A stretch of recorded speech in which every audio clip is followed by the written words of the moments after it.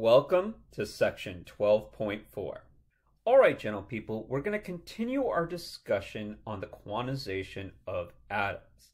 And what you might recall from the last lecture is we got a line spectrum out of our hydrogen emissions.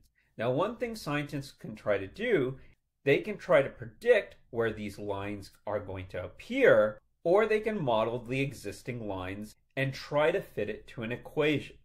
And that's exactly what Rydberg did.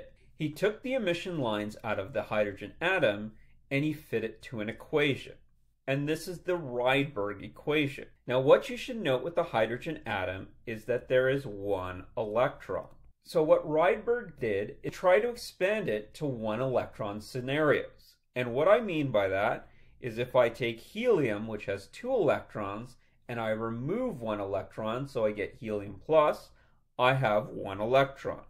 For lithium, I can do the same. Lithium has 3 electrons. If I remove 2, I put a 2 plus charge on it. It has 1 electron. And what he found out is that he can map the energies of an electron in a certain orbital. And that is given by this equation right here. So in both equations, you start out with a constant. N is going to be the energy level your electron is in. And for the second equation, Z is going to be the number of protons. So going back to my little chart right here, for hydrogen, you would put 1, for helium 2, and lithium 3.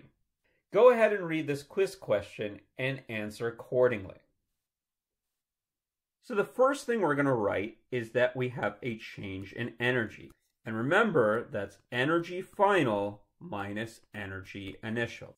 Now, energy is given by the equation minus 2.178 times 10 to the negative 18th joules times z squared over n squared.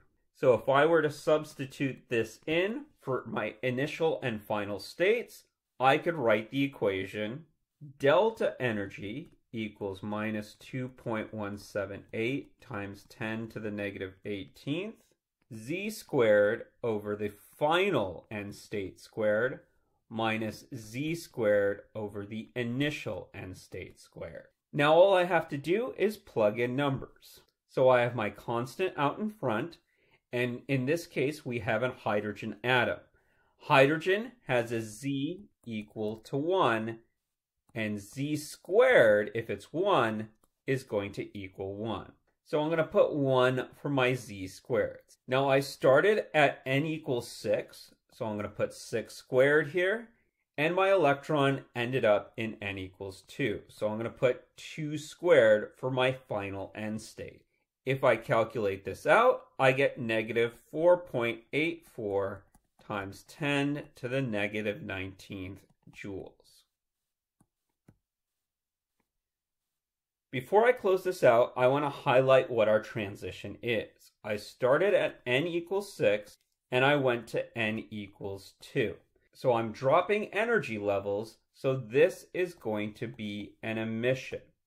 Now remember, if I have an emission, I'm going to have a negative delta E. And that's exactly what you guys calculated out for this problem. Well, I hope that made sense, and remember to stay safe, Chem 1A.